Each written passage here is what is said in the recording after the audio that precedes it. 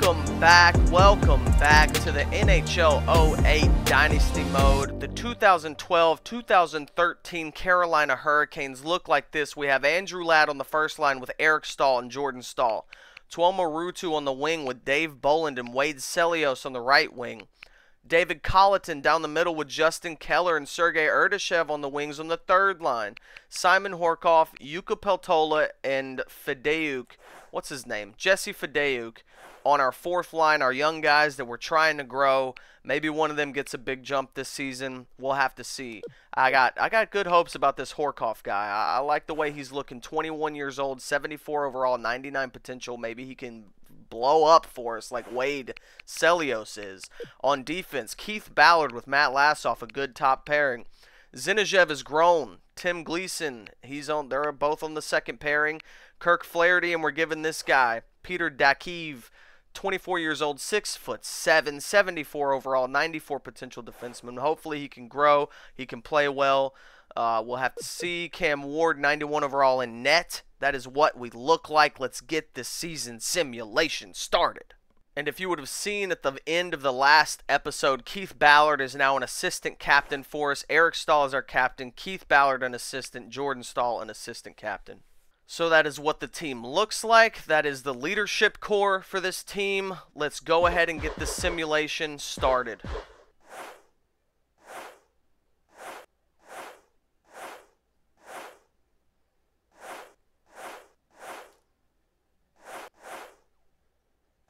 So another good October for us. These are good signs. These are good signs. You love to see it. Let's just continue on.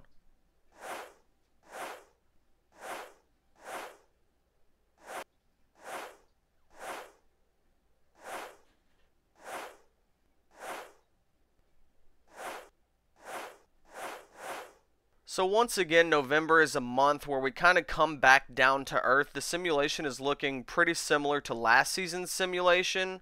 But once again, we have a good team. I'm happy with where we are. I think that as long as the simulation keeps up like this, we should be in a playoff spot.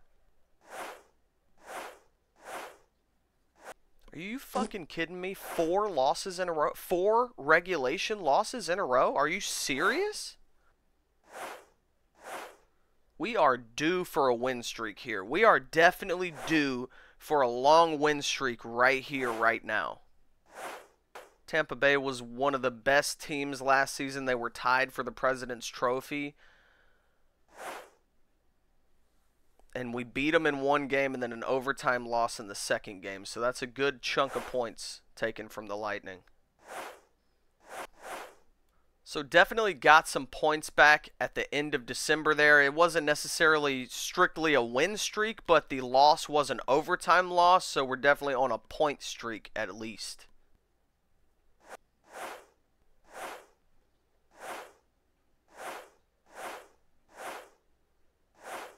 Man, fuck those West Coast teams. They don't mean shit as long as we're winning the games versus our division. East Side?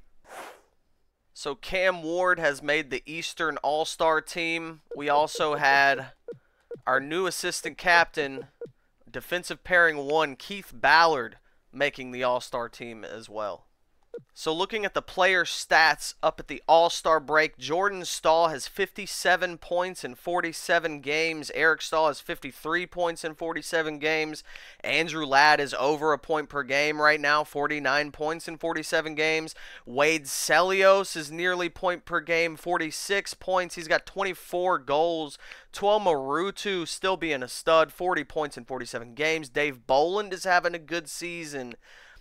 Keith Ballard having a good season. Matt Lassoff, 10 goals for Matt Lassoff. He's got 10 goals and 20 assists. This guy's a stud on defense with the goals.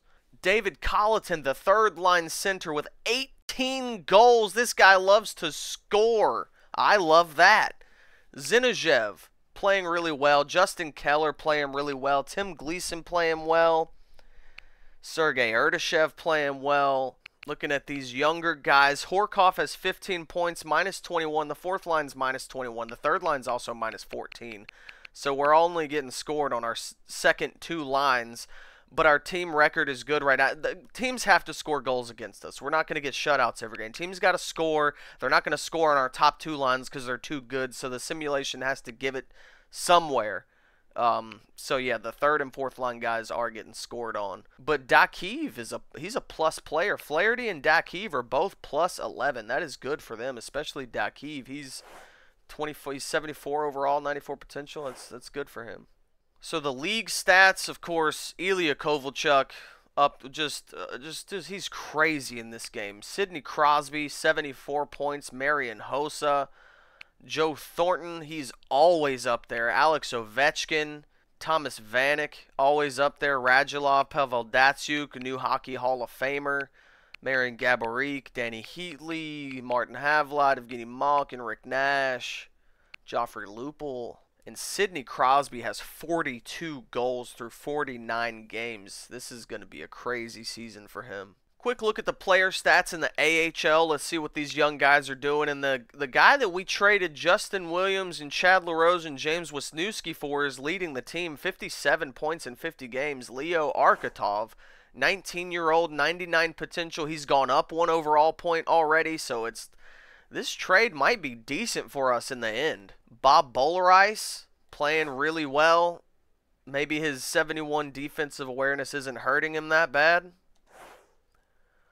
Tom Gleason, our drafted player. Tom Gleason, 20-year-old, 63 overall. He's 95 potential. Tim Gleason's son. We drafted this guy. He's organic. He's homegrown. At least we're trying to homegrow him. But if he gets seasons like this, he's going to grow. Jared Bates, a defenseman we signed in free agency, 21 overall, or 71 overall, 21 years old, 93 potential. He's playing really good on defense. 30 points through 50 games as a defenseman is really good. Tim Payer, 23 points in 50 games. He's got 99 potential. So these guys are playing pretty well down here.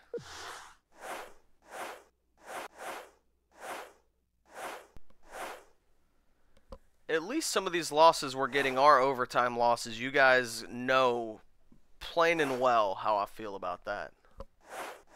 Still too many losses for me to be happy with, though. I don't like that.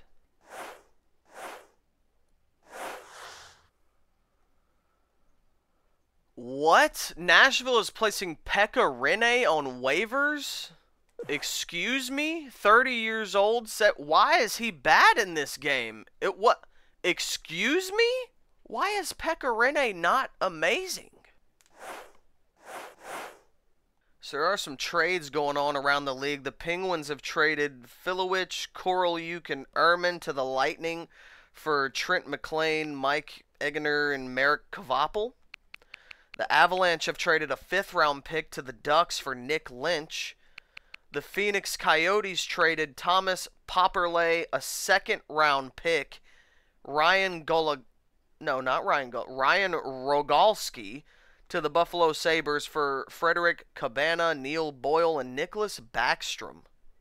Let's just forget February even happened. We don't need to talk about it. Let's just keep simulating.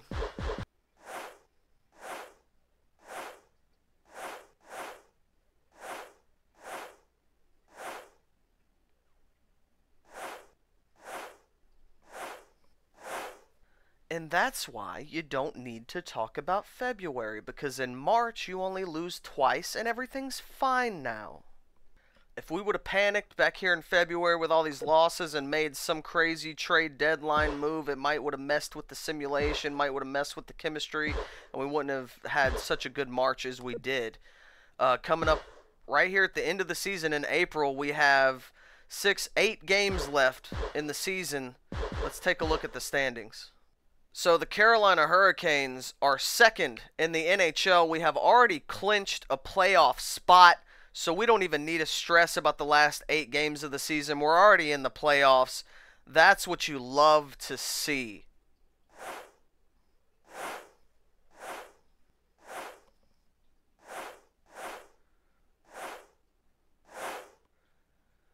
So a 51-win season for the 2012-2013 Carolina Hurricanes.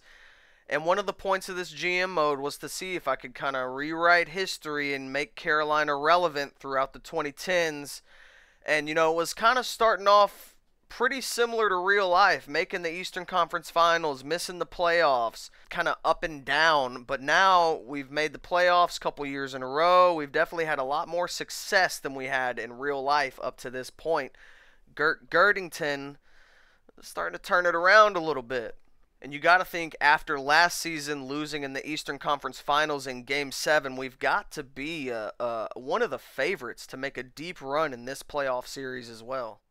And immediately in round 1, we have the rematch, the grudge match versus the Buffalo Sabres, the team that won 3 games in a row to eliminate us from a 3-1 series lead last season in the Eastern Conference Finals. Beat us in Game 7, the Buffalo Sabres. We have a chance to get revenge on them immediately in this year's playoffs. Here are the player stats at the end of the season. Eric Staal and Jordan Staal both had over 100 points. Jordan Staal scored 50 goals, but both of them had over 100 points. Holy, that's what I'm talking about. Jordan Staal only had 2 penalty minutes as well. Andrew Ladd is over a point per game. 60 assists for the guy. 86 points for Andrew Ladd. Wade Celio, still another stellar year. 40 goals for him. Just an absolute stud. Tuomo Ruutu, 74 points. Dave Bolin, just an assist machine. He's not a sniper. 53 points. Keith Ballard had 50 points. Matt Lassoff, 48 points. So Matt Lassoff's goal totals kind of simmered off at the second half of the season. Keith Ballard's picked up. But 10 plus goals from my 2 top pairing defensemen is really good to see. David Colleton just slowly and steadily having good years, piling up the goals. 29 goals on the third line. We got to get this guy some power play time maybe. He's only on the third line center, and he's on the penalty kill. And he's getting 29 goals and 42 points. Maybe we need to look at him as more of an offensive player. Peter Dakiv, the third pairing defenseman, had 30 points, plus 25. He had more points than Zinoviev on the second pairing, and a higher plus-minus. Justin Keller, decent season. Erdashev, Tim Gleason, Kirk Flaherty. Here's our Simon Horkoff. He had 13 goals, 21 points in his rookie season, minus 42. The fourth line just getting dunked on. Fideuk, Peltola. It doesn't look like we had, I don't even want to say anything, but you see the games played for all our injury replacements, right? I haven't changed anything at all. This is just the luck of the simulation. Points for the entire NHL. Ilya Kovalchuk, 127 points. I can't believe he got more points than Sidney Crosby. We had, let's look at the goals real quick. We had 3 60-goal scorers. Sidney Crosby was 66 goals. Ilya Kovalchuk, 64 goals. Marian Gaborik, 60 goals. That is insane. Alex Ovechkin, he's yet to hit the 60-goal mark, I don't think. Olli Jokinen, Thomas Vanek. There's Jordan Staal right there in 8th place with 50 goals. Well, he's tied for 6th, really. Let's go back to the points. There's Eric Staal. There's our boy, and he's in the top 10. Top 10 in scoring in the NHL. We got somebody simulating in the top 10. Eric Staal, 107 points, and you don't even have to go that far to find Jordan Staal at 103 points. He had as many points as Joe Thornton, and we know how good Joe Thornton has been simulating in this game. Holy crap. Jordan Staal had 11 game-winning goals. Oh, we ran into Wells Greeno McNeil somehow. He had 66 points on Florida. Not bad. What's he been doing? He's been getting 60-point seasons, so his career has taken off after leaving the Hurricanes. Good for him. So looking at the player stats in the AHL, again, the guy that we traded Justin Williams for, Leo Arkhipov, over a point per game in the AHL, 85 points in 80 games. Bob Bolerice, 84 points in 80 games. Tom Gleason, our draft pick, 95 potential, 77 points, a 30-goal season.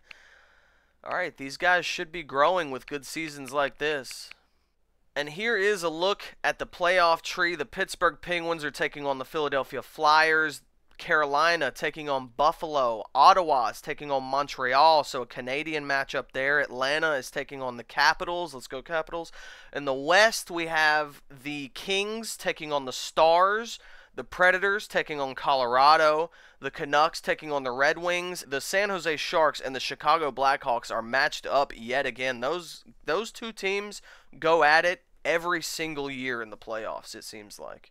All right, so another successful year for Gert Gerdington and the Carolina Hurricanes. We have made the playoffs. We will be looking to get revenge on the team that knocked us out last season, the Buffalo Sabres, in round 1 of the 2013 playoffs in the next episode.